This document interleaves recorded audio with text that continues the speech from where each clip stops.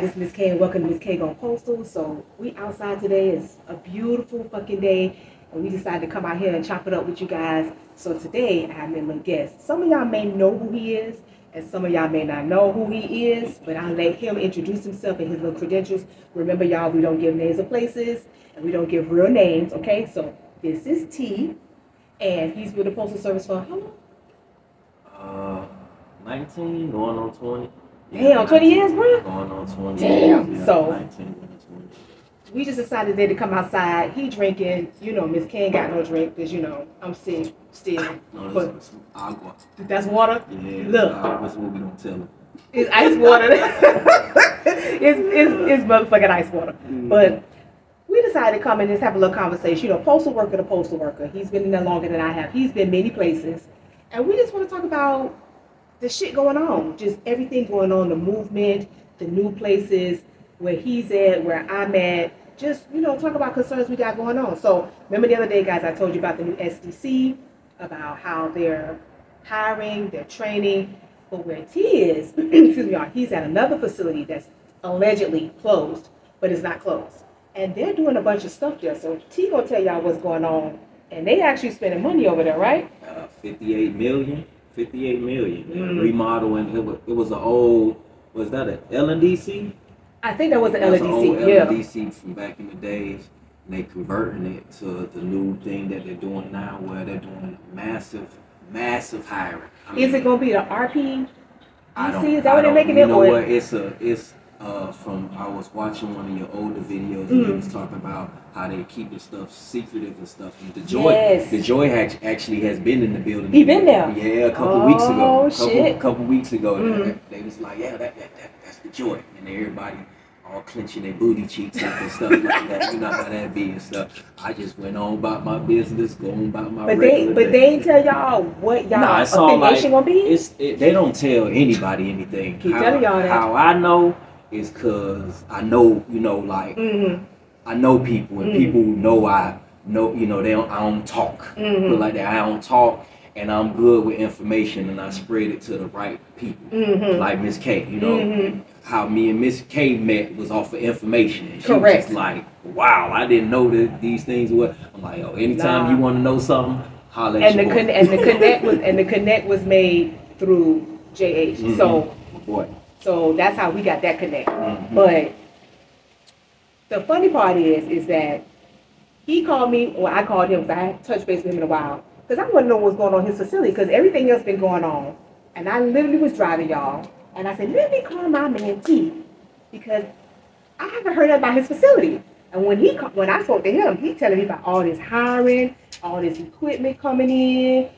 Baby, they fixing bathrooms. See, tell them what they got going on. Remodeling every bathroom in the building. They got a company. They got like 6 companies in the building at once. We got people up in the ceiling and the rafters with all the, you know, the metal and stuff up there. They dusting that by hand. They up there through the whole, and this is a big facility, so it maybe took them about maybe a month to dust by hand the top. Then they're polishing the floors, remodeling, like completely ripping out and remodeling all the bathrooms. They say they was gonna redo the floor, but from what we see now, it's pretty much they just waxing it. They ain't gonna put no new tile or nothing like that. They're trying to make it look pretty. Yeah, pretty enough that it shot new break room area and stuff like that, remodel and everything. Now, if you seen the break room at the new I seen the picture from Jay's video. Yeah, they got ice machines. I mean, facilities have had ice machines, but not really. It's still a surprise because a former facility that I was at, we had 2 ice machines. They work when they wanted to, and gotta put my hand up there. Then somebody gotta clean it because oh yeah, they be real nasty, and I used to cut up about that and be like, damn, ain't nobody. So don't be hollering y'all want ice machines, because ice machines ain't all that. Yeah, you actually have to maintain those because they get sludge and slush in the inside where the water and the ice mixes, and it be bacteria, slime. Oh man, so if you know maintenance, man, holler at them boys and tell them like, hey man, I appreciate, look out for them too. Look out for my man a soda or something. You came back from Pizza Hut or something like that. Give man a slice of pizza. Like, no, your maintenance people appreciate it because you feel me? Like, a little pat on the back sometimes will go a long way with you because that custodian lady, that custodian man, that mechanic up under the machine, they know a lot of stuff. They know stuff beyond stuff. They know a lot of stuff. And sometimes all you need to do is just spark one conversation with them. And literally, they'll blow your mind. You be like, damn, I ain't even. Yeah, you know all this all the time. That's why a lot of them just don't really talk to people. They stay to themselves and shit. We all like that because we know a lot of stuff. So, but with me, I'm quiet to an extent. And a lot of people, the people that know me and that I know and I really get along with it. I'm gonna say it like this. Can I curse on here? Man, go ahead. This is my damn show. The people that I fuck with, and fuck with me. You feel me? Like, so we I look out for them and we look out for each other, and that's you gotta have a good camaraderie in the workplace. Now, T, tell me, where you at? You are a custodian, right? Yeah. Okay. So, what was your workforce of custodians? Because I know now y'all hiring and y'all bringing in new custodians. How many? Like 20? No, in total 20 in total just for that facility. For that facility. Yeah, so that building like JH show or whatever like that, they probably gonna have about. No, you know what? No, let me not say that because he said they on the Zambonis, what I call them, the Zambonis. You get on them and you pretty much ride it like a street sweeper. But they still would need, I would think for a building of that size. A few, you get about 3 or 4 of those. Man, them things cover area. So then would they need 10 or 15 people custodians? I mean, if they wanted to do it, they could. You feel me? Because there's some facilities where it's 10, 15 custodians in there, and they're stretching a lot of work. It's always something for a custodian to do. That is true. You know what I mean? It's always something. They have a lot of downtime, but they do have stuff to do. You can do stuff, and like me, you will see me walk past me, I'm dusting the wall. I'm just standing there dusting the wall. You need to tell the motherfucking custodians at my fucking location, every time people see me, they see me doing something. They be like, T, man, damn, do you ever stop working? I just giggle to myself like, boy, you ain't know. I was just, sitting down from a break. People don't understand. You make it look good. But do your job. But do your job. You ain't got to work hard. Our job is to clean up for you, not after you. Correct. Remember that. Let me repeat that. Repeat that for them. For the ones for you, not after you. Correct. Because you run into the wrong custodian and having a bad day, and you just get up and leave your pizza box there, or your soda. And you ain't trying to tell nobody. If you waste something, just hey, boss man, Miss Lady, I wasted. I wasted some soda. I was walking through the thing or whatever. Can I? You know what? You know what goes a long way? Offer. It's not. You know what? It's not your job. You ain't gotta really do that. Be like, man, you got some napkins or something I could put over. You know what that custodian's gonna say? Hey, don't even worry about that. I got it. You feel me? That little gesture of kindness right there, of just offering to help that person clean up the spill. I'll say 85% of the time that custodian's not gonna let you do that. You know me? Because he's just like, nah, man, unless they're an asshole or whatever like that, because that's our job. But if you just go in the break room and you bust up the whole break room, and maybe you walk out of there, and then Miss Candy, who always I ain't even gonna talk about Miss Candy like that. Don't talk about Miss Candy. Miss Candy got some stuff in her coffee that inhabits her from walking straight. Oh, she one of those. We still got a couple of those at my job. Look, boy, it ain't even no coffee in the cup. They be driving the tow motors too. Listen, and the people know. Management know. Everybody know. Management probably drinking with They can't do nothing because nobody want to drive. So they have to, even if they hit a wall, they take them off, put them on probation, and put them right back on the machine. But that's because see, at your facility though, y'all gotta understand, his facility technically was a kind of medium-sized plant. Yeah. And it was open for quite some time down in Fort Lauderdale. And then when all the changes happened in the early 90s, South Florida, Fort Lauderdale, a lot of them closed, people were excessed out. So they lost mail handlers and clerks and stuff. So now their facility is still open in the front. They have customer service. But in the back, which is very big, and I've been there, it's very big. They still do mail processing, but it's on a smaller scale, and they don't have clerks. Right now. Right now, yeah, right now. Prior to last year, right then it was just them, and then you have a couple of mail handlers. No. Y'all had no mail handlers, right? No mail handlers. It's just y'all. It's just clerks. It's just clerks, yeah. Y'all don't have no mail handlers. For the front and clerks for the back. That's right. And then the custodians actually kind of do like mail handler work. They actually drive the forklifts and tow motors. Yeah, they do. It's allowed there, so don't start your shit. Hey, believe me, we don't want to do it. We do not want to do it, but we're the only certified ones in the building. And sometimes when we come from our facility to theirs to do certain things, we usually, but we don't do it anymore. We will bring a driver would bring a mail handler with them to take care of the U-bump. And that was last year. Yeah, and then they stopped that. So they sent your boy down there. Yeah, so good dude too. Yeah, so Pipkin was down there. We had somebody else that went. He ain't got no job no more. But I'm gonna leave that alone. Not Pipkin, somebody else. But that's how their facility functioned prior to now. So now you guys are hiring custodians. How many stations? How many carriers are coming? How many stations are coming to y'all? Because y'all they're gonna have what it is in that now. It's like 4 stations in there now. 4 stations. 4 stations. How many supposed to totally go there? I think either 6 to 7. Okay. 6 to 7. I think they bring about 3 more in there. Because I saw the list of the stations that's closing, and I was like, damn, okay. It's literally one right down the street from y'all. That's literally closing straight down the street. That's the first. That's the next one that's coming. So now y'all gonna become a carrier hub with clerks, and y'all get machines too, right? New machines. They got one in there now that no, you know what? It's not even that no more. They took that machine. Which one? The little small bundle? The one that you saw? The little small bundle. That you saw. They took that right after you left. They took that. They took that right after? They took that. That's gold. They took that machine. I had to help with the forklift and put it in and load it up and help load it up in the truck. And they actually sent the So what are they getting? What are they bringing in there now? No, it ain't bringing. It's in there. It's up and operational. It's the machine that's in there now. They're finna bring another one, so it's gonna be 2 of them. I don't know what the name of it is. It's not, because the other one was the stud. It's a SUS some. I forget the name of it. People out there gonna know which one I'm talking about. Know what he's talking this one, I'm gonna tell you, the one they have in there now. I don't know the name of it. I'm gonna describe it to you. It looks like an apps, but you don't have any clerk's key or anything like that. It's just the drop down. You don't drop down on any sacks. You don't have to pull those things out with the sacks and flip the knobs and do your thing. No, it's all in all cages.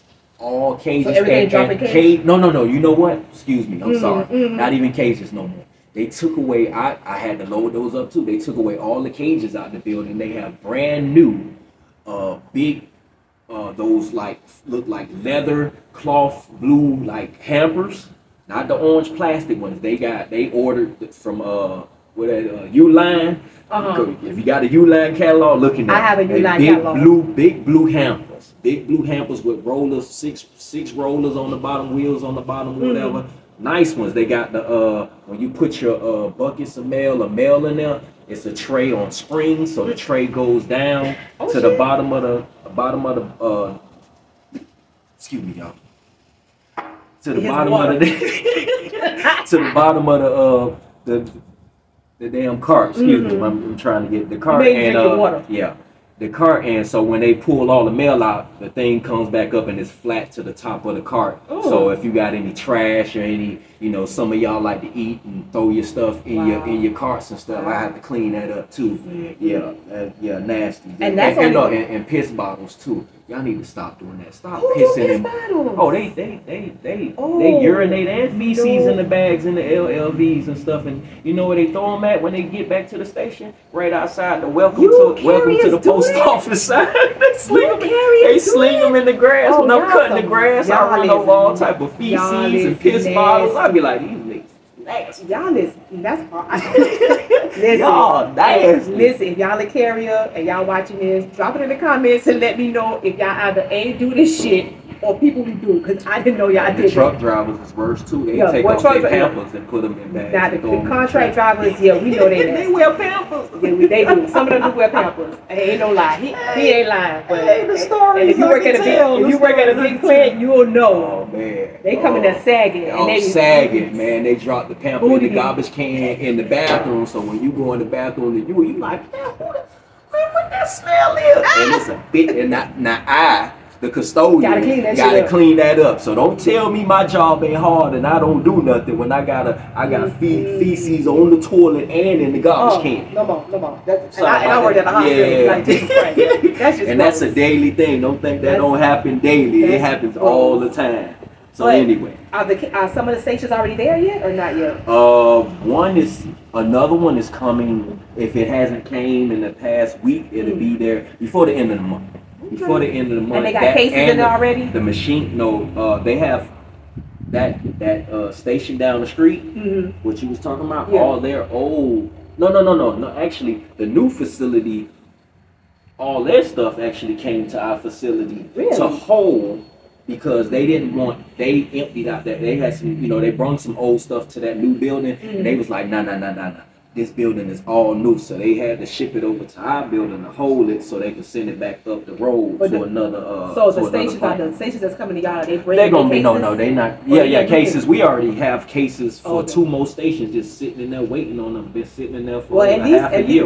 At least we know the new place is actually using new shit. Now, because I hate when they say, "Oh, we getting the new bundles machine." And that was they'll just get a machine from like Illinois that they didn't really use that long. And they said in the post office when they say new, they mean it's new used. Yeah. It was some fucking place else. Yeah. That's crazy. Yeah. So they pretty much doing massive hiring of carriers right now. Yeah, I heard some carriers who actually work at stations, because a couple of my friends are going to the new SDC. I know some carriers who are going. And they actually called me and said, man, you know anybody who want to work? Because they're hiring for carriers. And they are hiring MHAs because they may need a couple of those. And I was like, why y'all got carriers? It was like, man, because some people quitting. Yeah. Some people are actually quitting because they don't want to do it. Even the people that's coming in, a lot of new people. They quitting. And y'all know, you know how that go. You know how that go. If you ever been a carrier, I've been a carrier before. That's the biggest flip. That's the biggest turnaround in the post office. It is. But it's one of the most lucrative jobs in the post office, but you gonna work for your money. Yeah. But I know a lot. I know some half-ass carriers, good at hard, but then they ain't about too much of shit. But the mother making 90K. You know, boy, I done clocked 90K this year, boy. Goddamn, she can't tell me shit. It used to be mail handlers. We used to make top. I remember I was a mail handler. Yeah. I remember I was mail handlers. I floated around with the money. When the overtime was. Oh yeah, plentiful. That was before I came in. But right when I came in, I had mail handlers who were making 160, 170, 180. They used to threaten you. Not to go home. Yeah. Threaten you. Now they make you better not go home. You better not. In the contracts and stuff wasn't as sturdy as they are now. Now these contracts are garbage. Yeah, I mean, back then they was garbage. They're a little better. So think about it like this: they were garbage back then and garbage now, but they was worse back then. So, but you have more opportunity for money. Yeah. See, now they stifle how you make your money. Yes. The contract actually does. The contract, yeah. Yes. Not the place itself, but the contract, and also too, because like if you came in when I came in like 2015. That's when they started changing shit. So they wanted mail handlers to cap out. Oh, yeah. So if you're coming in, you came in from 2015 on, and especially if you're coming in now, they got y'all capped out. There's only a certain amount of money we can make. Yeah. Even at high level. Yeah. Before 2015, you were working in the 90s, the 80s, the early 2000s. Baby, money was 30-something. Money was free. Your check would look like you hit the lottery. Yeah. Ask some old timers. Yeah, the old timers. They'll tell you. The old timers in the post office back in the days ran the facility. You know why? They had all the money. Correct. They could pay it. They would come in. They come in with a wad like this. Let me be quiet. They paying for hours and the people. Don't tell people that. Don't tell people about the old days. Look, them old Wild West days. Think about them days. They can't handle the old days. Yeah. Nah. Don't do it. Nah, they haven't. Don't hurt. It's not the same. It's just lighter now. The culture's not even the same. It's not. Yeah, it's lighter. But I mean, because you got a lot of new people and stuff, and a lot of the new people, which is good. Turnover is good because sometimes you need new attitudes in there.